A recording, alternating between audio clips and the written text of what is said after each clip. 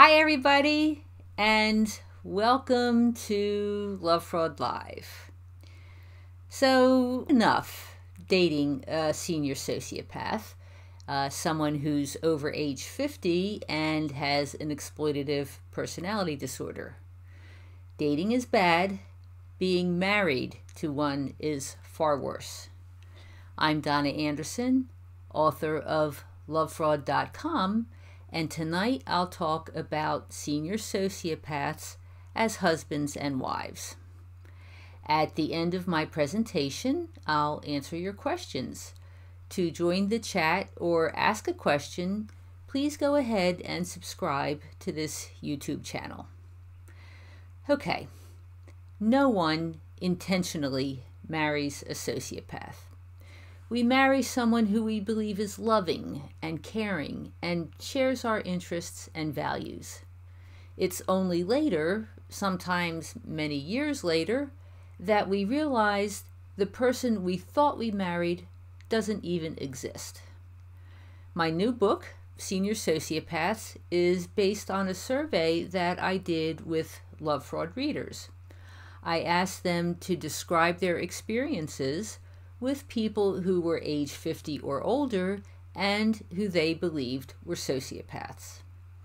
Of the 2,120 people who responded to the survey, 681 were married to the sociopaths. They were marriages from hell. Survey respondents described lies, manipulation, gaslighting, theft, adultery, violence, and abuse, although they didn't see these behaviors right away. Typically, when they met, their future partners were charming, loving, sexy, and fun. 130 respondents met and married these partners while they were both in their teens or 20s. In these cases, hell lasted forever. 96% of the couples were together 20 years or more.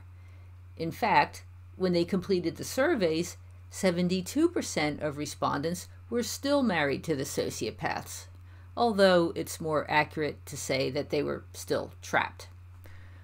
One of the most fascinating findings of my research was how many survey respondents saw their partners change at age 50.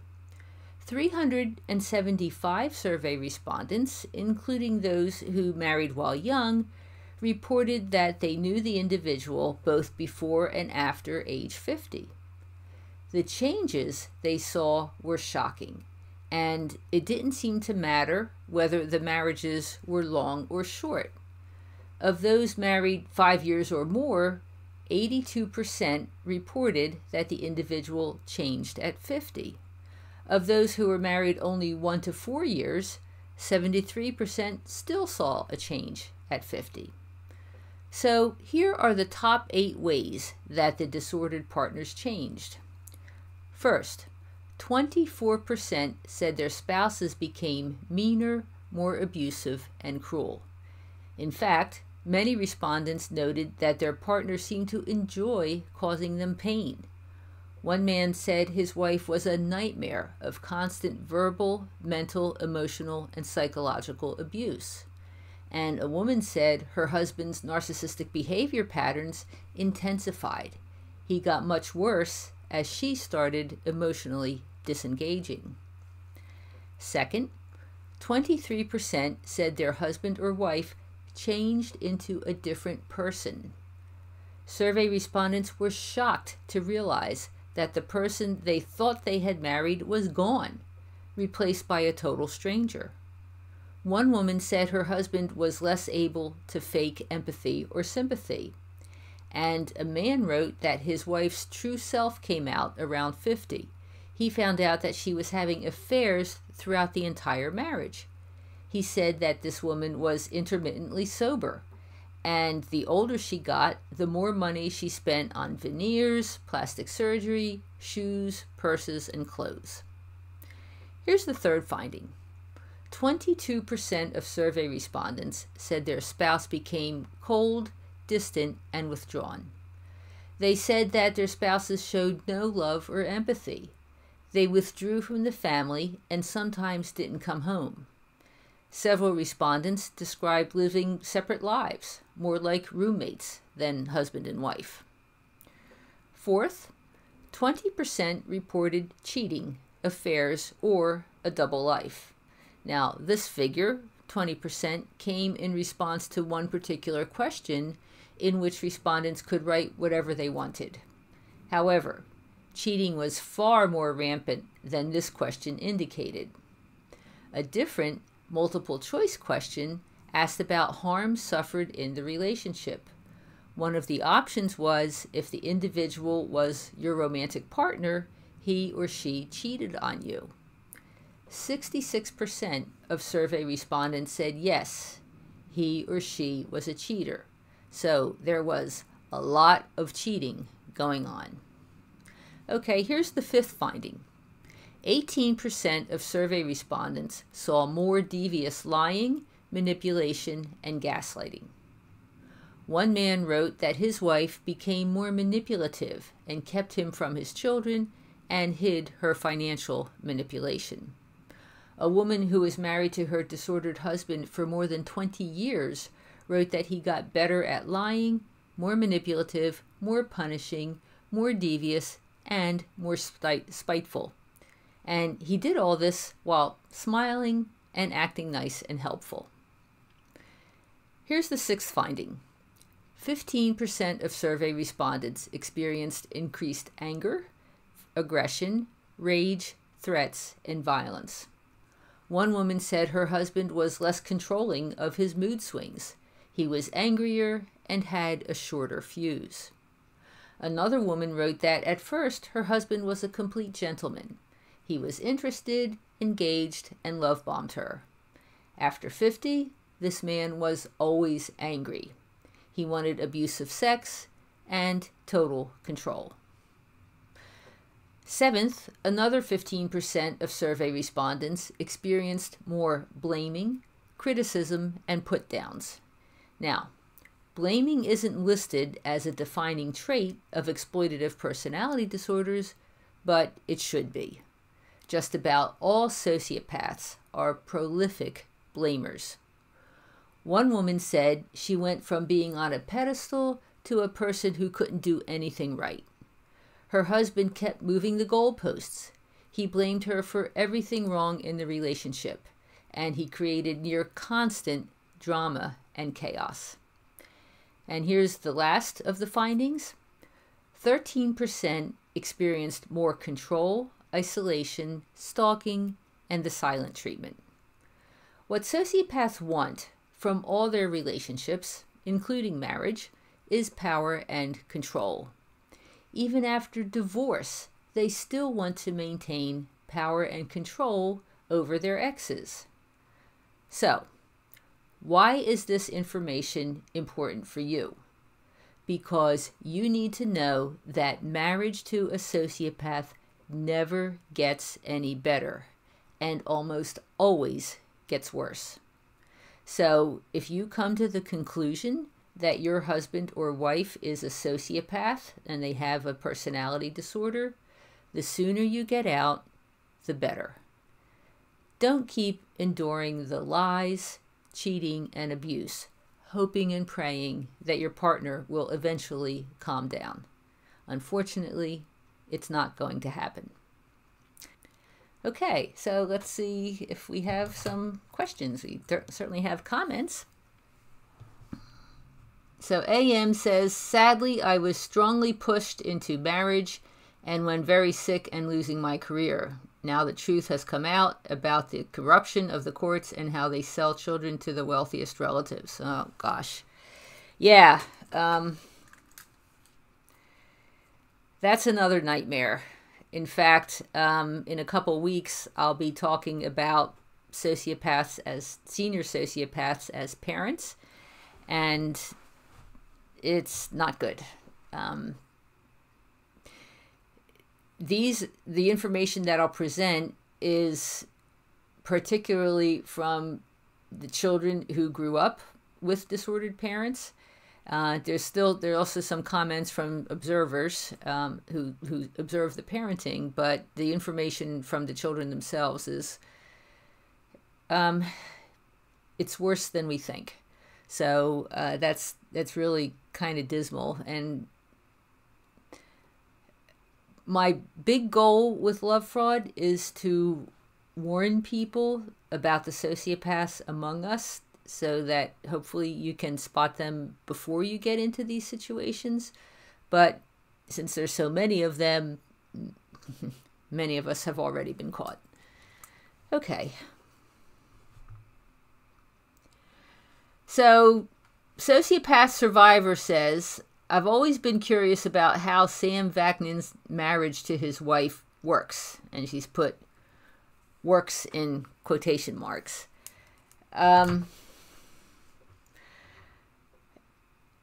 I don't know what his relationship is all about, although I can't imagine that it's good. You know, a lot of people, I mean, even people in the survey, like I mentioned, there were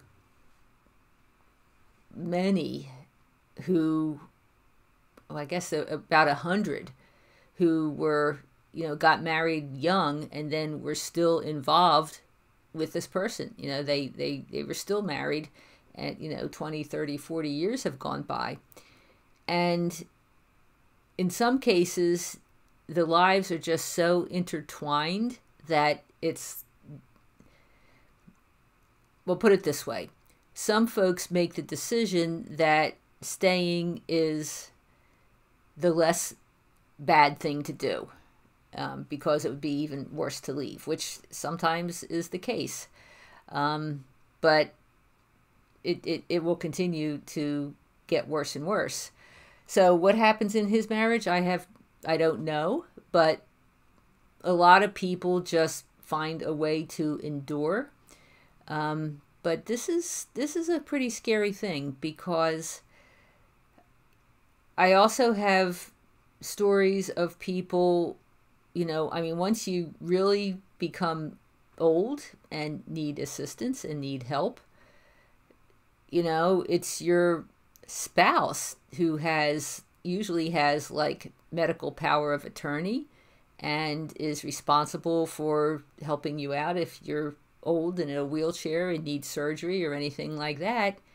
And sociopaths don't care. They're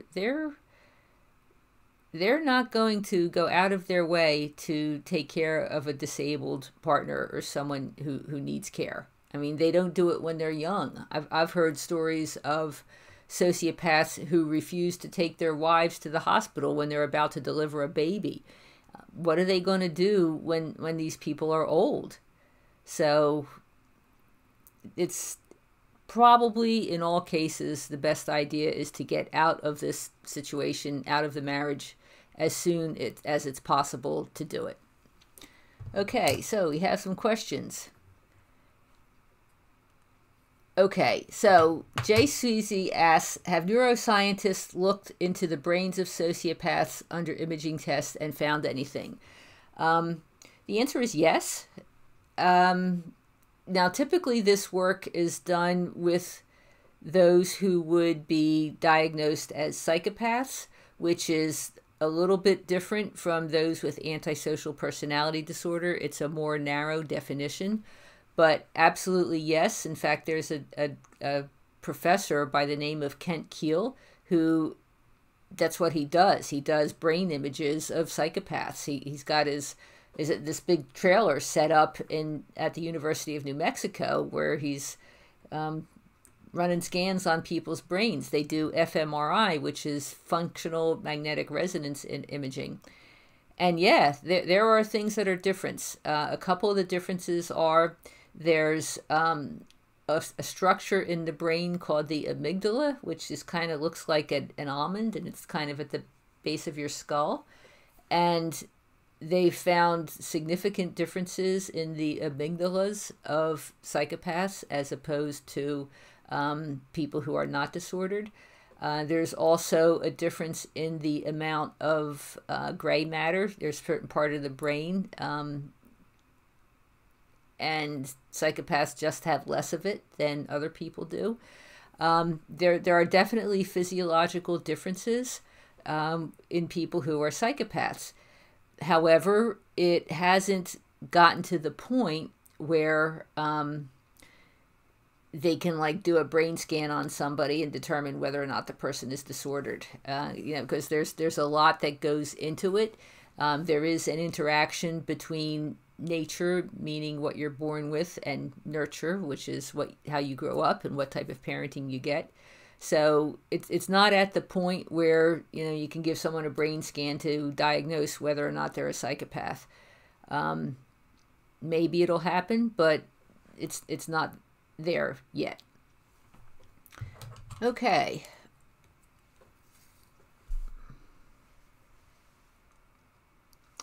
So Jay Sweezy also asks, is there a higher rate of dementia with sociopath-like brains in seniors, or are there no statistics about this yet? My book is actually groundbreaking when it comes to senior sociopaths because there's no data. I mean, there literally is no data beyond what I have in my book related to senior sociopaths. In fact, one of the main purposes of my book was to dispel the notion that is prevalent in the psychology field that sociopaths burn out. I mean, this is actually stated in several psychology textbooks that in their 40s, sociopaths burn out. This made no sense to me because when I met my ex-husband, he was older than that. Of course, he lied about his age. First he told me that he was 49, and then he couldn't bear to lie to me, so he claimed that he was 51. In reality, he was 55. But the point is that the entire time I knew him, he was over the age of 50, and he took $1 million from me and 4 other women. So, I mean, he was doing all this behavior certainly well beyond the age of 40. So the fact of the matter is that most of the research that's been done in this age group, over 40, over 50, even over 60, is done with prisoners. And that's all. And so, the researchers do not have a data set of people who aren't in prison. And this is exactly what I'm presenting in this book. So it's really groundbreaking. So as far as the dementia is concerned, I haven't seen anything about whether or not people with psychopathy and how that affects dementia. But one thing that has been identified is that sometimes when people get dementia, they engage in antisocial behavior. I mean, some actually, become violent and aggressive. And it's a factor. It's it's the dementia as opposed to antisocial behavior. So the key difference is whether or not the person engaged in antisocial behavior all their lives, or if it starts when they're 70 or 80 years old. And if that's the case, that it started when they're 70 or 80 years old, the person probably has some form of dementia and not likely antisocial behavior. Okay. Okay, so Callboy is asking about Fatal Attraction. In all honesty, I haven't seen that movie in so long. It might be interesting to look at it now, because when I saw it, it was long before my experience with a psychopath, a sociopath. So maybe one of these days I'll take a look and see how it is, because I don't remember. But that woman certainly was into trying to maintain that relationship, so we'd have to take a look. Okay. Oh, here you go. My ex refused to take me to the hospital when in labor with my first child and during a huge snowstorm, during which they closed IBM and the roads at 4 p.m. for the first time. Right. So if your ex wouldn't take you to the hospital then, what would happen when you're old and in a wheelchair and you need someone to take care of you and you know, do all those basic things and feed you and bathe you and everything else? Is that going to happen? No, it's not going to happen. So that's a reason why it could be very important to leave a sociopath while you still have the ability to do it. Okay, Celeste says, my mom was a psychopath. I wonder if I will ever heal enough. You can. It does require a lot of effort. It requires commitment to yourself that you want to heal. And the way you do it, which is the way we always heal from the betrayal of these relationships, whether it's your parents, whether it's a love interest, whether it's your boss, you need to allow yourself to feel the pain. And I've said this in a bunch of videos, so if you've watched a bunch of videos, you may hear me repeating myself, but this is what we do. I mean, you have to get it out of your system. And when it's your parents who've been disordered, that pain can go really, really deep, and it can be kind of hard to access it. But it is possible.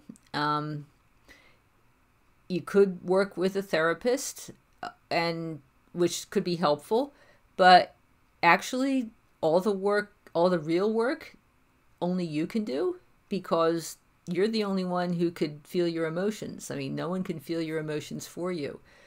So, at least knowing on an intellectual level that many of the feelings and also the experiences are a result of the fact that your mother was a psychopath, that can help on an intellectual level to understand what happened. But the real healing is emotional, and the way you do it is to go deep and find those wounds and find the pain and let yourself cry or express your anger appropriately. Whatever. I mean, not towards your mother, that's useless, but banging pillows is what I did. But yeah, it can be done. It absolutely can be done.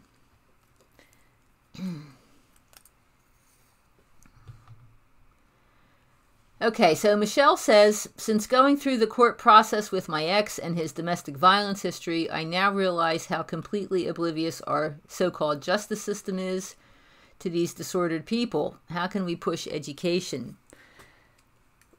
One thing to keep in mind is that judges, lawyers, court personnel, at one point was just as clueless about sociopaths as we all are. And they may still be just as clueless about sociopaths. So there are people who are working on some efforts to try and get more information into the family courts, because the courts are often a nightmare. One of the problems is that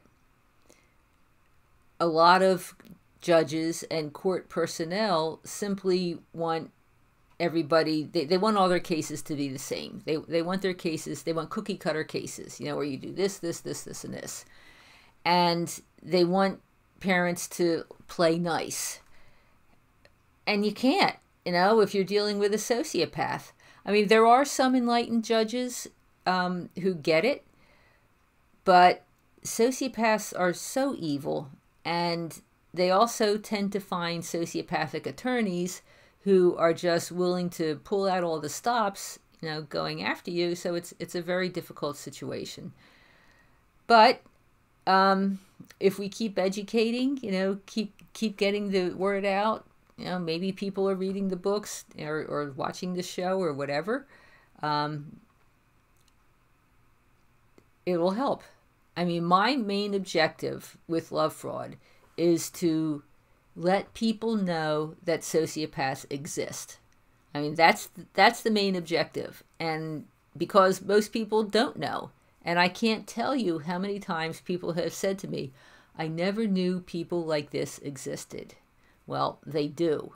And so I hope, that all of you who are watching understand that now, that yes, they're out there and we need to protect ourselves from them. Oops. So Celeste says, I see psychopathic behavior everywhere. Does everyone feel that way once they have gotten free of it? It's more once you've been educated, because, yeah, there's lots of it. I talk about how many sociopaths we live among. And of course, by sociopaths, I mean people who could be diagnosed with a cluster B personality disorder, which is antisocial, narcissistic, borderline, or histrionic personality disorders, or psychopathy. Now, if you look at the research, depending on what study you look at, it's from 5.5% to 17.5% of the population, according to these experts, could have one of these cluster B personality disorders. So if we take a midpoint, which is 12%, if we estimate that 12% of the population are sociopaths, that means it's 31 million people in the United States, 31 million adults in the United States could have one of these personality disorders. That's a lot of people. So yeah, they're everywhere. And I think it's more that now that your eyes are opened and you know what this behavior looks like, now you can recognize it. It's always been there, but now you can see it.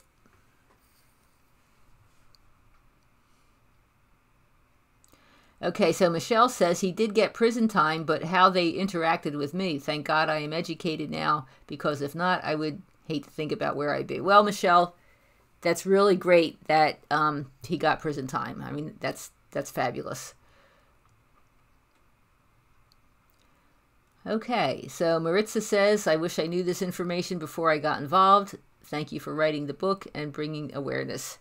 Well, that's the objective. That's what I'm trying to do. And we can all spread the word. I mean, now that we know what they are and we educate ourselves, then, we have opportunities. We tell our kids, we tell our family members, and it's better to do that once you're start to be recovered, because you need to be able to talk about this calmly. If you're still in a state of upset over your experience, which is totally understandable, and it takes time to get over that, but people can't hear the information. They can only hear the upset.